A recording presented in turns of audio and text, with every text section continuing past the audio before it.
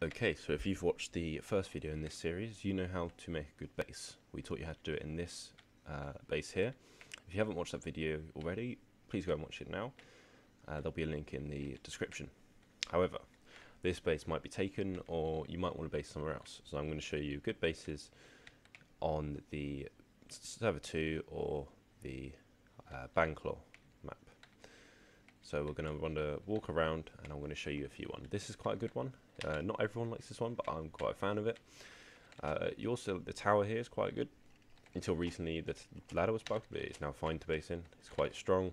You can put all your props on this hatch here, and it's quite a good base. It's also quite nice basing because you can look around the server.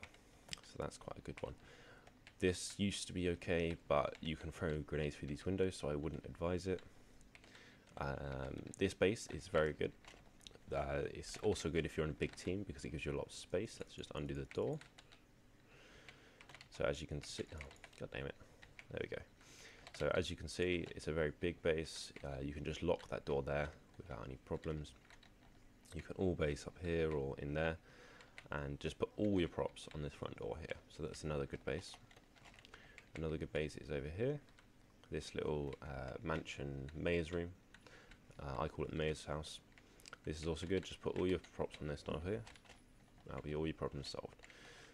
Let's see, another good base is over here. So this is a good base. My friend's basing here in a minute. I'll show you what it's like. It's just inside, little disco room. It's quite a nice base. You can all base in there. Just stack your props on the front door like that. Another base if you're on your own. This is quite good. It's quite small, but it's easy to just whack your props on that front door. Same here. Another good base. It's alright if you've got a decent sized team. And then there are a few underground ones which I'll show you. The basic premise of any good base is a base that only has one entrance and it's easy to stack your props on. If it's got multiple entrances like windows or other doors, you don't really want to touch it because you have to stack your props on all those different entrances, which is dividing your resources, which is not something you want to do.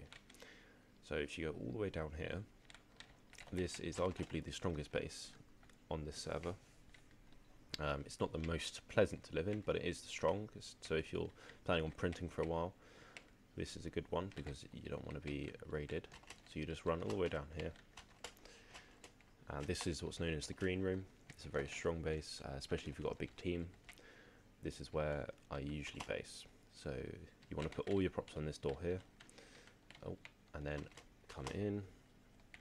You want to put some lights and stuff in here, but this is where you could base. You can't base under the water on top of it, but you can base around the edges. So that's basically the sort of bog standard strong bases on this map. There'll be another video for the other server. There are other bases on here that are okay, but basically just aim for bases that have one entrance without any windows, and you'll be good to go.